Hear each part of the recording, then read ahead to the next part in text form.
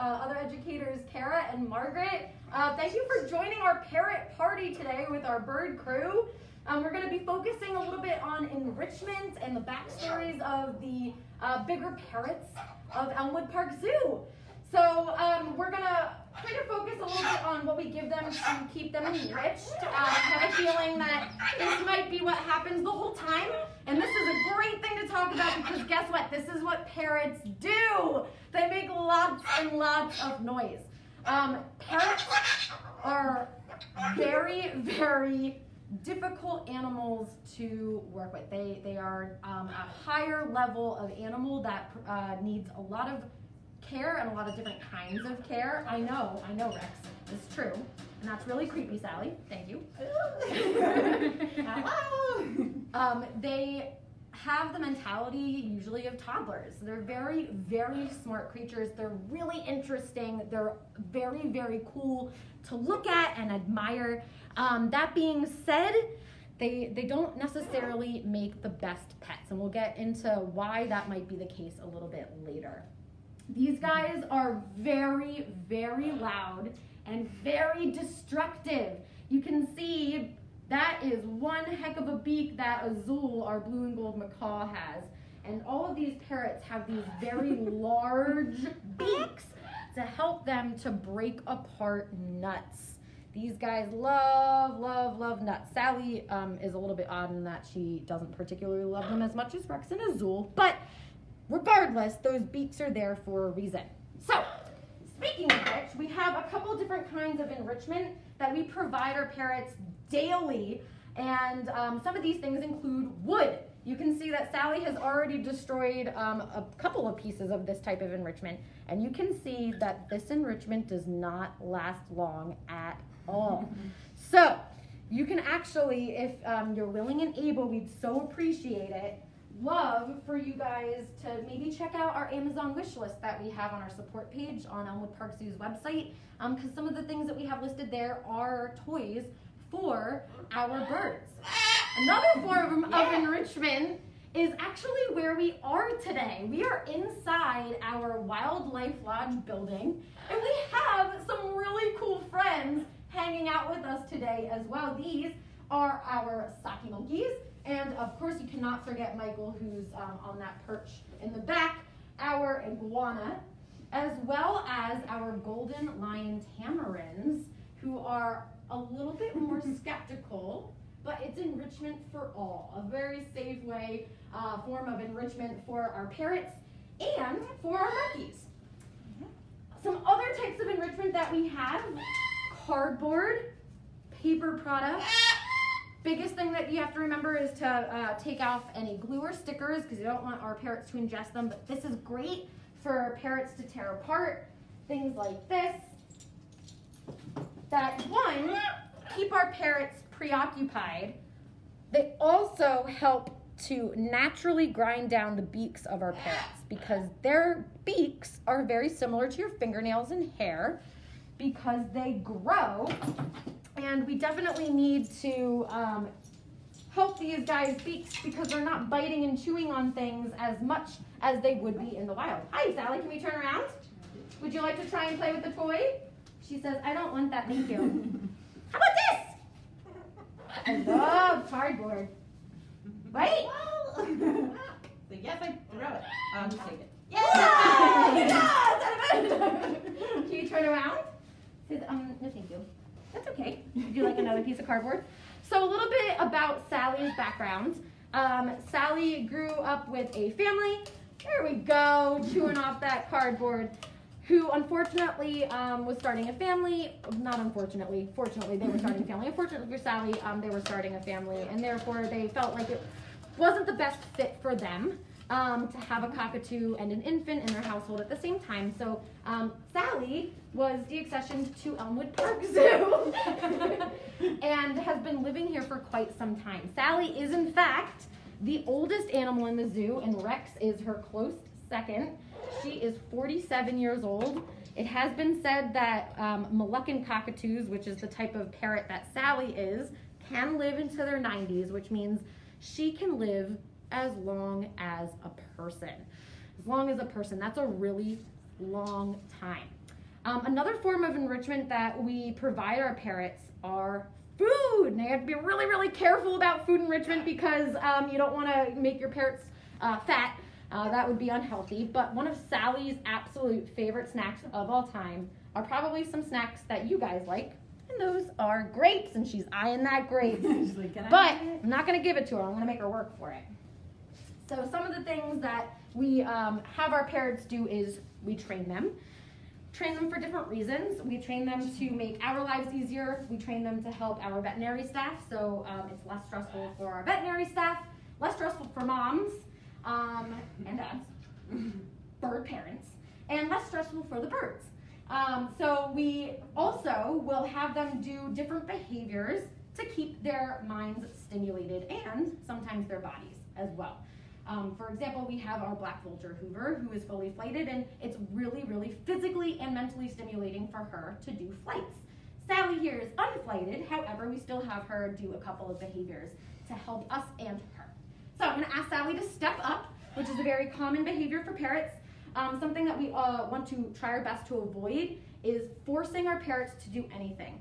So Kara, Margaret, and I, and our other educators that work with our parrots and keepers, we want to provide the opportunity for our parrots to choose what they would like to participate in.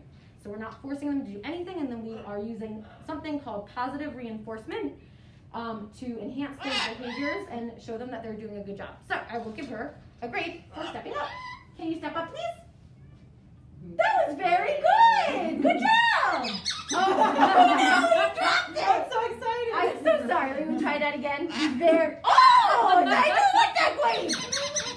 You just wanted to step up, huh? Oh my gosh. How about we step back down? And how about we maybe wave? We can show them what else we do. We wave. Yes, we wave! So we can look at the bottom of her feet. That was so good! I know! That's so funny, Sally Bird. So I'm going to eat in private now. And the cool thing about Sally is that she's going to be holding that grape with her left foot. So just like people are usually left hand or right hand dominant, Sally's left foot dominant. So she's a lefty. She uses that left foot to hold the food that she wants to eat, and she's going to eat all of the yummy inside, but she's not going to eat that skin. She doesn't like that yucky skin. She's going to spit that on the ground. Blech. And grapes are some of Sally's favorites. Some other things she really, really likes are berries, like blackberries. We also have some sweet potato, and we also have some nuts. Again, not Sally's favorite, but Azule saw that. Really she saw that and said, yes, please. So again, Sally is a Moluccan cockatoo or a salmon crusted cockatoo. And after she's done this grape, let me see if I can show you why she's called that. And then we're going to actually move on to some of our other parrots and learn more about them. Can we do some scratchies? Ooh. So that's a really good example of Sally saying, no, thank you. I don't want to be touched right now, and that is fine. So one thing that we'll try and do thereafter is to ask her to do something else. So you can already tell she's putting her foot up. But I didn't ask her to do that. So I'm going to ask her to step up again. Can we step up for a grape? That was very good, Sally Bird. Thank you so much. Thank you so much.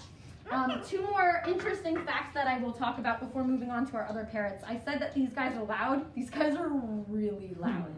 These guys, salmon-crested cockatoos in particular, they can make a noise that is the same volume of a 747 jet engine, which can hurt the human eardrum. That is really, really loud. She's being very quiet right now. And for a cockatoo, not screaming all the time is actually pretty darn impressive. The other interesting fact about these guys is that I don't remember what it was. So we're going to just go on to the other parrot. We're going to talk about how noisy they are and how long they live. And that's great. So we're going to move on to Kara, who's going to talk a little bit more about Rex. Hi guys, as Lisa said, my name is Kara. I am one of the educators here. And my buddy to my right, his name is Rex. He is a yellow-crowned Amazon parrot. And unlike a handful of other parrots here at the zoo, he's actually of least concern in the wild, so there are still a decent amount of them left. However, the reason he is here with us today is, as we were talking about earlier, parrots are really hard to care for, but aside from that, they live really, really long. So Rex here could potentially live up to about 80 years of age, and he's only 43 right now. However, he has had a few owners in his lifetime, and that's why he's here with us now. So Rex originally did belong to somebody as a pet.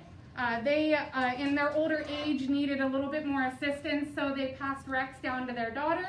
And then she thought that it was the best idea for his care because she was not fully prepared to care for him herself. She decided that he was going to have a much more stimulating and enriching life coming here to live with us at the zoo. Now Rex here, he does know a couple tricks, one of his favorites being a nice little hop. That one we don't necessarily use for medical purposes. It is just cute and adorable. So I'll show you that real quick. We'll see if he wants to do it. Rex, hop. Real simple, but really cute. And he's gonna go ahead and take his treat now. So another thing about Rex here is before he came to us at the zoo, he actually was around a whole lot of siren noises. Thank you for hopping again. So he used to actually live near a firehouse. So birds like these, they're actually really good at mimicry, Amazon parrots especially. So this guy, growing up next to a firehouse, learned all of those really loud siren screams, police siren, or fire truck, fire engine, you name it. He can make all those sounds. Luckily for us, he does not do that on command. It only happens when he gets really excited. But that is another perfectly good reason as why they don't make great pets. Because if you have a whole lot of loud sounds around you, they're going to start picking up on those and replicating them at whatever time they please.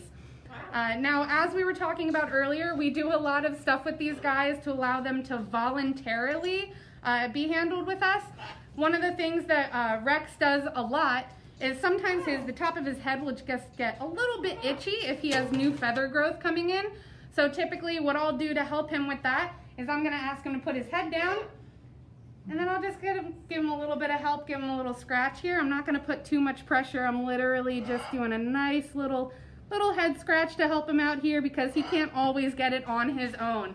Now, as you saw at the very end of that little flinch meant that he was done, which is why I removed my hands and stepped away, because he said, okay, that's enough. You got the itch. Thank you so much, but I'm done now. So Rex here also does have a favorite toy.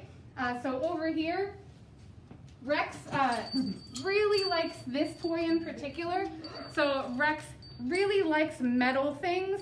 Now, the reason for that is he does have a beak that grows a little bit faster than everyone else here. So he really likes metal pieces.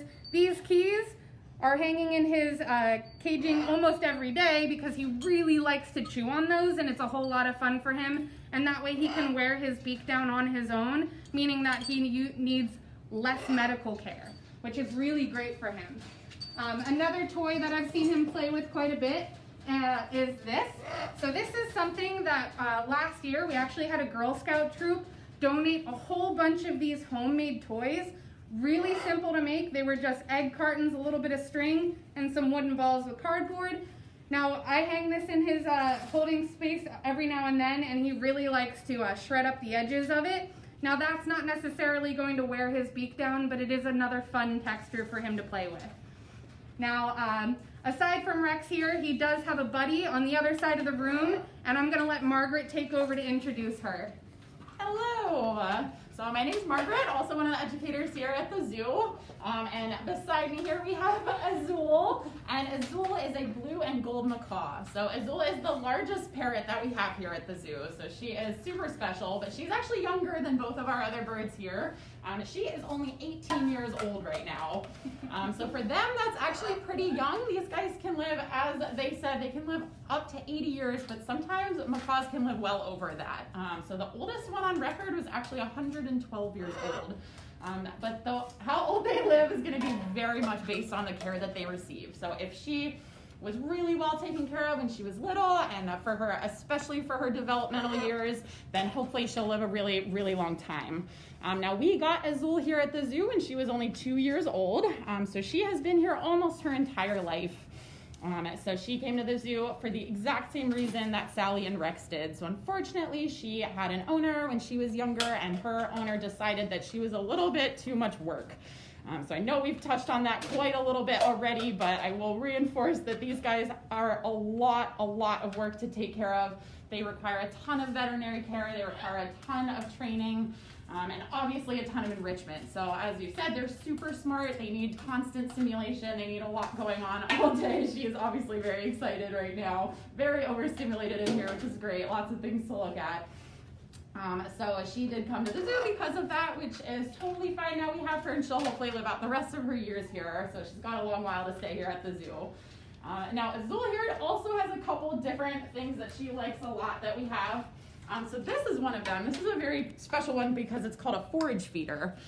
So this one has little compartments that open up, and if they are good enough at opening things and figuring out how to do that sort of stuff, they can get the food out from underneath that. So we usually put some of her diet in something like this, and she's really good at getting it out. Now parrots, if you just give them their bowl and their food in it and you just stick it in the same spot every day, that's really boring for them, because in the wild, parrots are going to be forage feeding all day long. So they're going to leave their nest in the morning or their roost. They're going to go out, they're going to eat all day, they're going to forage on the ground or in the trees, and then they're going to go back at night. So these guys just don't have 1 or 2 meals. They like to eat throughout the day. So we try to give her lots of different toys like this that are going to mimic that behavior and make sure she can spread her eating out throughout the day. Now Azule does know a couple things as well. Almost all of the behaviors that we've trained her to do are going to be for veterinary care. So for example, she's very good at a wave. So that way we can see the bottom of her foot. So if she ever had something going on the bottom of her foot, she could raise that up and we could see it really well. And then give her a second to eat that. But we're really excited. A couple of the things we want to work on with her are to do voluntary nail trims and wing trims. So that takes a lot of trust. Azule and I have a pretty good relationship at this point. We are getting to the point where she does let me give her some scratchies, just like Rex and Sally over there let them do that. But hopefully at some point, because she does take wing trims so that she doesn't go off into the distance and fly away when we take her outside, we want to be able to do those voluntarily instead of grabbing her up and doing them by force. So it'd be great if we could get her to that point. But we do have her able to do the wings. Good job. Put her wings out like that. And she does love grapes just like Sally, so I'm going to give her a grape and watch her chew that up. She does the exact same thing as Sally, where she'll eat the insides out and throw the skin on the floor, because who likes that? So I think at this point, we could talk a little bit more about the enrichment. Yeah, we're going to talk a little bit more about the enrichment, and while we do so, if anyone watching would love to put your questions in the comments, we would be more than happy to answer your questions to the best of our ability. And we're going to reinforce the fact that there are some items that are already listed on our Amazon wish list that are in dire need for our parrots. So one of those things for Sally in particular, out of the 3 of these parrots, she is the most destructive.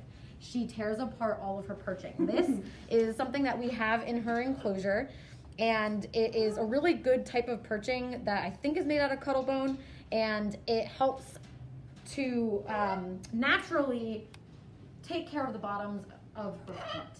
So if she were to be perched onto something that was really smooth, she might not get the natural coarse texture from different types of perching that she would in the wild that would take care of any like dead skin or sores, for example. So any type of perching that is listed on our Amazon wish list is something that we really need, as well as some new big perching such as these. This one is barely holding it together. We tried to make it look nice and pretty for all of you guys watching, but underneath all this newspaper, it doesn't look very good. It's lasted us a while, but it's time for some new perching. Any of this wooden type of perching is also really great. I know that Kara talked about how Rex loves keys and metal. Sally likes keys and metal, but for a completely different reason. Sally likes keys and metal because she loves to throw things. So again, perpetual 3-year-old. Remember how I talked about these guys? Oh my gosh, did you not know how heavy it was? Woo! Yeah! These guys take an inordinate amount of care. It's recommended that parrots spend anywhere between 4+ hours out of their cages a day. If you want to go on vacation, you have to bring your parrots to a special, I know, you're so much work, a special birdie boarding house, just like take your dog, for example, to a daycare, it's really expensive for parents because usually they're a lot more to handle, as you can see. All of these guys also can say a different types of words. Sally, for example, this is our nonsense words. We have no idea what she's saying. We think that when people talk over a radio that we have at work, that she's mimicking the muffled noises of those radio sounds. I'm excited. Rex, again, makes a lot of similar noises to what you would hear at a firehouse. Sally can only say 2 full words, and those are, "Hi, Sally." And will she say it on command? Absolutely not, because why would she make anything easy? Because she's a parrot, right? So she wants to have fun and make mom's life a little bit difficult. And another huge reason that these guys are often really hard to have as pets or having captivities because they bond really closely to people. So Sally in particular, obviously Elisa is her favorite human, and she lets her get up close and personal to her and touch her and do all those sorts of things. But it's totally different. These guys have completely different personalities. They bond really closely to certain people, but not always other people. So like I said, Azule and I are working on a lot of things, but that is taking a long time because she is not as trusting for some people. Typically, she really likes men, so she bonds really closely to men. Right now, her only keepers are women, so we're working really hard to make sure that she will let us do a lot of things for her to help take care of her. Another one of my favorite reasons as to why parrots do not make good pet is the mess. Now, these guys, even though they are super small and it's nothing compared to, let's say, a mess that a dog might make, that is completely inaccurate, and that is because since they forage feed all day long, that means they're pooping a lot more frequently than a regular household pet. Now, these guys, parrots in general, they poop typically anywhere between every 10 to 15 minutes. Yeah, you do. In total, that's like about 100 times, if not more, a day that they are pooping. That means they're not that easy to clean up after. You're constantly having to clean up the perching that they sit on, along with the bottom of their caging as well. That's a whole lot of mess to clean up. So that's another one of my favorite reasons as to why they're not great to take home. Yeah, they can also do quite a lot of damage with their beaks. Like we said, they eat nuts. Sally in particular has a beak that can crack open coconuts. That is right, it can crack open coconuts. People usually have to use some type of axe or rock or throw it on the ground. That means your fingers are not safe at all. So we all take very, very close precautionary measures. We've also been working with each of these individual parrots for quite some time. And I think one thing we're gonna try before we go into questions is another form of enrichment, and that is a bath or a shower. Yeah, so like I was saying, these guys always have completely different personalities, so you'll see they're probably all gonna respond pretty differently. They don't all like this very much, and it's completely by choice. So we're gonna give them the option. If they look excited about it and they look like they're happy, then we're gonna keep going, but if they back away and they're not interested, then we're gonna stop. So Rex usually likes his, but sometimes he's a little iffy about it. So we'll just see. He looks pretty okay with it at the moment.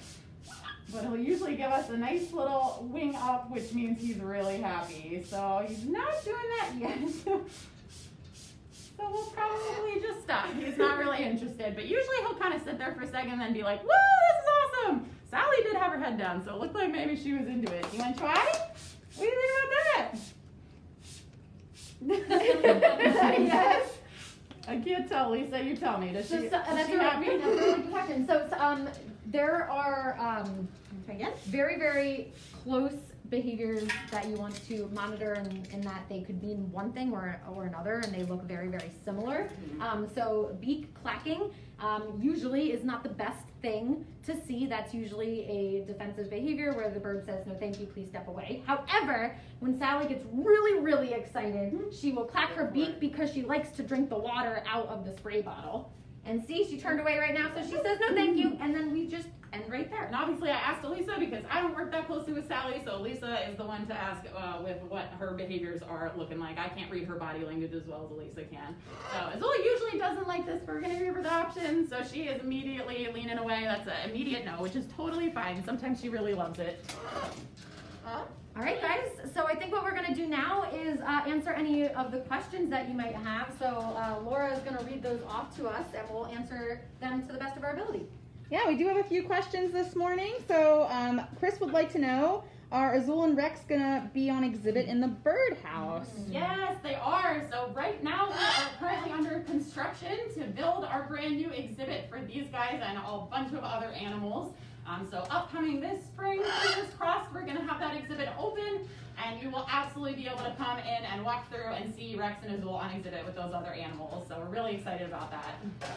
Great. And Colleen would like to know, do the parrots have any other friends at the zoo? Any other animal friends at the zoo, maybe? Go ahead. So, as for Rex and Azule, I can speak for them at least. We don't necessarily take them inside of exhibits with other animals. However, they do really love to go on walks, given the temperature is appropriate for them. So we will take them on walks throughout the zoo and let them say hi to all the other animals. I will say that from experience, they seem to get the most excited when we go say hi to the giraffe. However, they also have been perked up a little bit when we go by to see the lady bison as well. Now, aside from that, they do have new friends coming, but they have not met yet. So fingers crossed that all goes nice and good for them. Yep, and then for Sally, she enjoys the company of people more so than other animals, and that is usually the case for parrots that are in captivity or at a zoological institution. In the wild, these guys would either fly in flocks or have a mate that would obviously be of their species, but these guys have each bonded to one or two keepers and or educators here at the zoo. All right, guys, I think that's all of the questions that we have for today. I want to thank you for joining us on Zoo School Live with Sally, our Moluccan cockatoo, Rex, our Amazon parrot, and Azule, our blue and gold macaw, as well as Kara and Margaret. We really hope that you guys join us next week, and if you want to take a look at that Amazon wish list, we'd be ever so grateful. Thank you guys so much, and have a great rest of your day. Bye. You want to say bye, Sal? Say bye-bye? Can you say bye? That was very good. Say bye-bye.